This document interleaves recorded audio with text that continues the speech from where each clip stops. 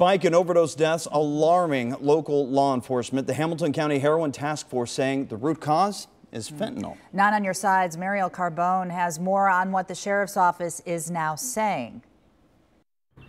The overdoses, they're tied back to crack cocaine, and officials say there's evidence to show that the supplies are being mixed with fentanyl, sending the overdose and overdose death rates to a frightening amount.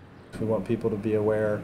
We want to save lives and not investigate overdose deaths. But the reality is they are investigating these deaths, and at an increasing rate. It's happening in different places, it's different folks, it's a steep increase in African Americans that are dying. Tom Fallon is the investigator for the Hamilton County Heroin Task Force. He says in the last 10 days it's investigated 6 suspected crack cocaine overdose deaths.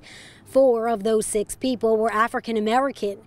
The believed cause, fentanyl mixed into the cocaine. There's a potential that fentanyl could be in any recreational drug out there. He says it's a growing problem, a thought echoed by state leaders. It's the most troubling public health crisis of a generation, I think. Like Senator Sherrod Brown. Where we unfortunately lead the country, and deaths about 12 people a day in our state. Fallon only expects to see the spike in overdose deaths continue, so he's urging all users to carry Narcan and to call 911 if the high feels funny. It could be a really tough summer for first responders if it keeps ebbing and flowing and changing, and the fentanyl patterns, you don't know what's going to be next, so it's kind of scary.